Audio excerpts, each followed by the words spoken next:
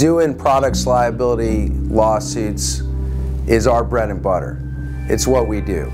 We've taken on the largest automotive manufacturers in the world.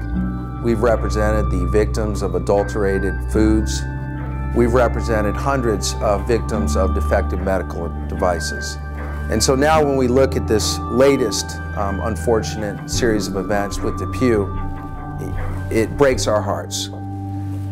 The types of folks that we've met and represent that have had these defective hip replacement systems and resurfacing systems are people that wanted to change their lives for the better.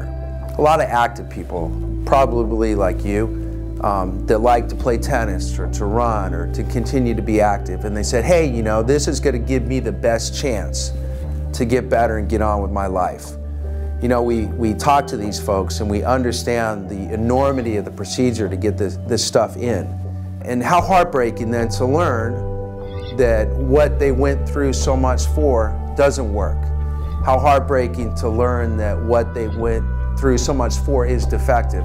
And even worse, that the company knew about it. You may have received paperwork from Depuy or Johnson & Johnson asking you to provide information and communicate with them directly.